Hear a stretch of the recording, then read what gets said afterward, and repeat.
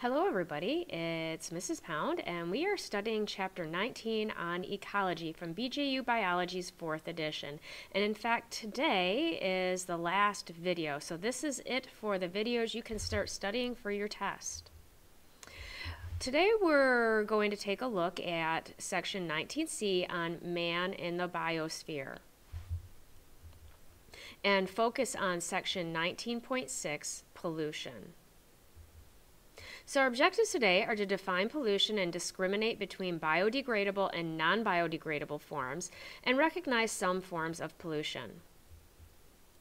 So what is pollution? Pollution is contamination of the environment with substances or factors that change the environment significantly. And we can contaminate any part of our environment. There is air pollution, produced by factories and cars and vehicles putting gases into the air. There is water pollution that's being emphasized here, where we are dumping things into the water, whether they be chemicals, chemical waste, or any other things, just garbage thrown into the water, leakage of things like mercury and other chemicals. And we can also contaminate the soil or the ground, which then can get into the water, groundwater. And so contaminating the soil with chemicals, with radiation, and with other things that make it unsuitable to use and can cause things like cancer and all sorts of problems. So pollutants that can be broken down by factors in the environment are called biodegradable. And in the background we have a sewage treatment plant because sewage can be a pollutant, especially in water. Some examples are sewage, paper, and wood products. But these things are broken down by bacteria and other decomposers in the environment. And especially sewage, I've witnessed before where there are sewage treatment plants, there tends to be a lot of life where that sewage, after it's treated, is let out because it contains a lot of nutrients right there. So that's something that can happen when you release sewage. Also, sewage we have to be careful of. If we let raw sewage go into a body of water, that can spread disease very easily. In fact, you're not allowed to do it anymore, but I wouldn't be surprised if some of it is still there. All of the cottages around Chautauqua Lake, which is near here, used to dump their sewage right into the lake. They did not have septic systems, and so that was very unhealthy. And things like diseases like polio can spread through untreated sewage. Now, pollutants that cannot be broken down by factors in the environment are called non-biodegradable. So they do not degrade, they do not break down. Some examples are glass, metal, insecticides, which include DDT, and industrial waste. So maybe you found beach glass before. That is a pollutant, okay? Even though it's pretty and we can make things out of it. Metal that's just rusting and laying around can pollute, as we see in the background here. Insecticides, and we'll talk about DDT more, and this industrial waste. Our rivers were full of industrial waste for a while, and we're killing the wildlife, and mercury can also build up and cause problems for us. If we eat fish that contain mercury. So all sorts of problems caused by pollution.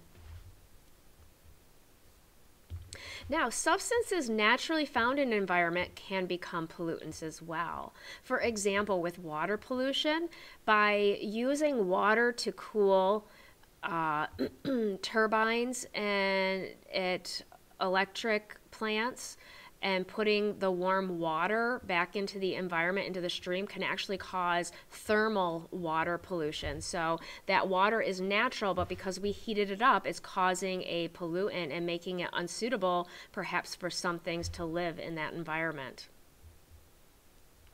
Another one is ozone. This is the triatomic form of oxygen that is found in the atmosphere.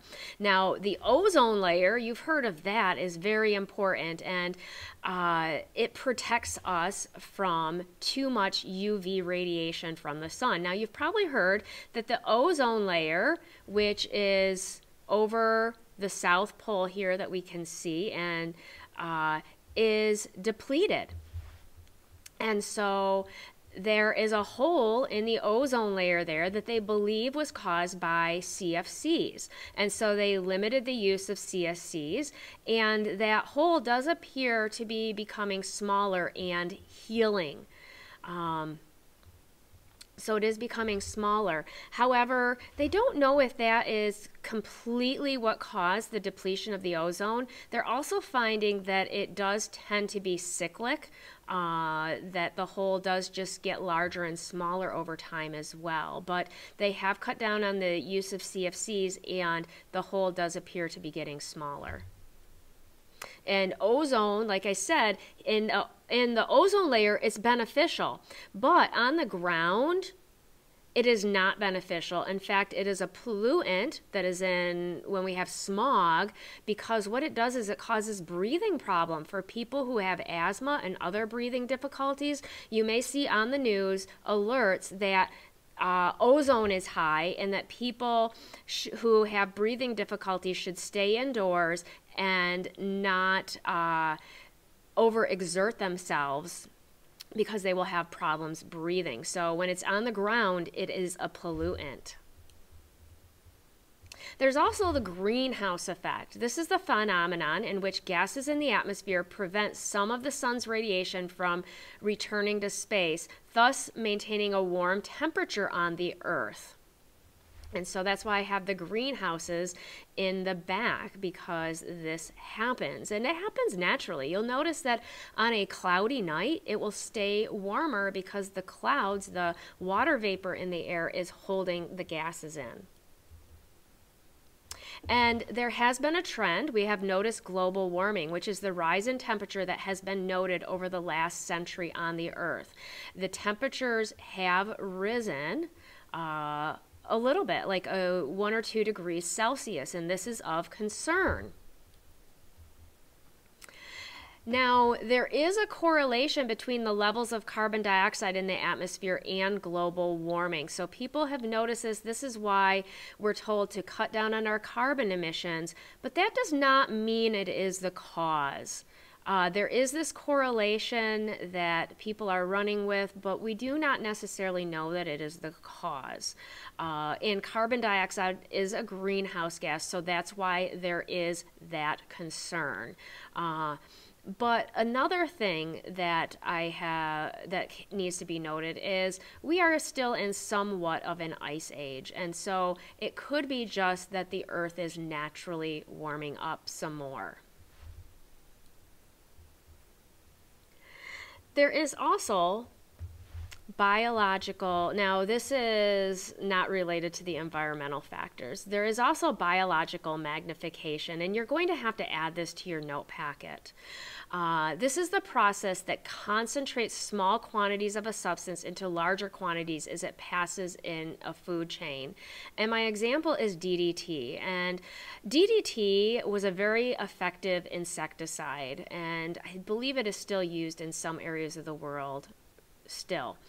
What happened with DDT is it would be sprayed to kill insects, and then it would run into the water, and fish would take that in through eating insects and through it just being in the water, and it didn't really affect the fish. The fish were fine. It did not kill them. What ended up happening, though, is that the bald eagle and other raptors would eat the fish. And the DDT would build up in their bodies. It built up in the fish first, and then it would build up in the bodies of the bald eagles. And when the bald eagles laid their eggs, it made their shells very brittle and fragile. So they would sit on their eggs, and instead of incubating them and them hatching, they would break the eggs. And so it affected our bald eagle populations because it started out in the fish where it didn't bother them, but it accumulated in the bodies of the bald eagles and caused a problem. This also happens with heavy metals such as mercury, and this is why we are warned in some bodies of water not to eat too much fish from those bodies of water. There's a certain amount, and especially for pregnant women, because it can affect their unborn children more than the women themselves. So the same thing happens with substances like mercury. The mercury builds up in the bodies of the fish, and then we consume the fish, and it builds up in our body, but we eat so much fish and we get more than the fish do, and it builds up on our bodies and can cause mercury poisoning and other heavy metal poisonings in us. That's why there are warnings on certain types of fish, because it builds up more in their fat than in other types of fish, and in certain bodies of water because they contain more of those heavy metals. So our objectives today are to define pollution and discriminate between biodegradable and non-biodegradable forms, and to recognize some forms of pollution. So don't forget your 5 questions in your notes, and keep watching this video to answer the questions at the end.